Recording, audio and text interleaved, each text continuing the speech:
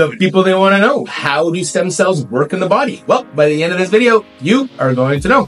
Okay, guys, there's three primary ways that stem cells work in the body. I'm going to discuss them one by one. The first way that stem cells help to positively impact us when they're in the body is the homing in capability that stem cells have. So it's well understood that stem cells have the ability to home in to areas of inflammation, controlling inflammation at a cellular level, making a more conducive environment for healing to take place. This also helps halt disease progression in its tracks in a lot of different cases. Okay, another way that stem cells help to positively impact us when they're working in the body is by tissue regeneration. Okay, so it's well understood that stem cells can assist in tissue regeneration. Stem cells have the ability to copy themselves and turn into various tissues of the body, assisting in tissue regeneration.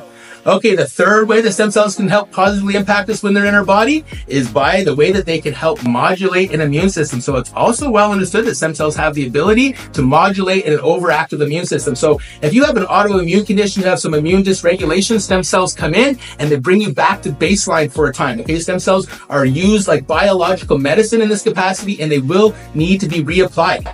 If this is all sounding very exciting to you guys and you want to know more, well, go to the RegenaMex website, fill in a form. One of our doctors are going to be looking through your file, and somebody will be getting back to you in short order. So adios for now, regenamex.com.